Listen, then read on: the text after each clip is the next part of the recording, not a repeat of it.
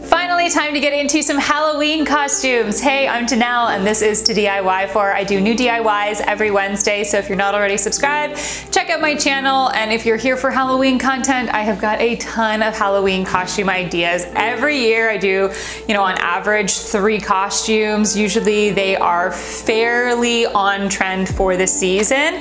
Now, this movie didn't come out this year, but we did get like an inside sneak peek into the Barbie film that will be released next year. Ryan Gosling, Margot Robbie, and I absolutely loved their outfits where they were caught, out filming, I think somewhere in LA. So this costume I thought was pretty easy to put together, and when I started doing it, I was like, I own almost everything to put this together. So it could be an easy one for you to just whip together. Not a whole lot of DIY involved in it, but I'll show you the aspects of the costume that I DIY'd and maybe some alternates, some ideas that you could do instead.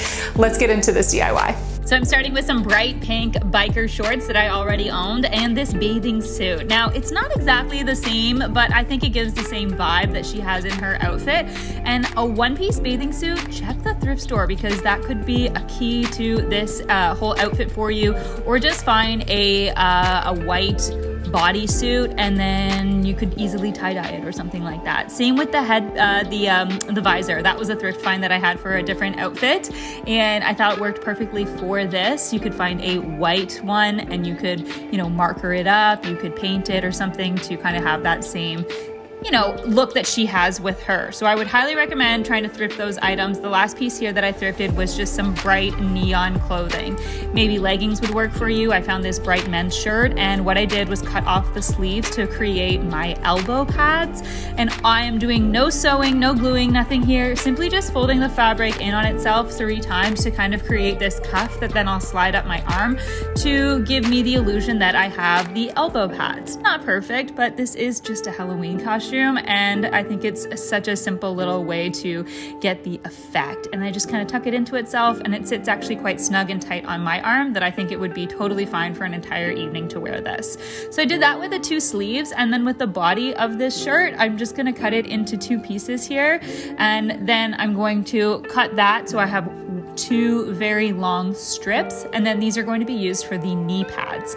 So what I did here, if you are a volleyball player, you could use knee pads, or even if you rollerblade yourself, use your knee pads and then you can just simply tuck in the fabric and wrap it around to cover it up to give you that bright neon look of the knee pads.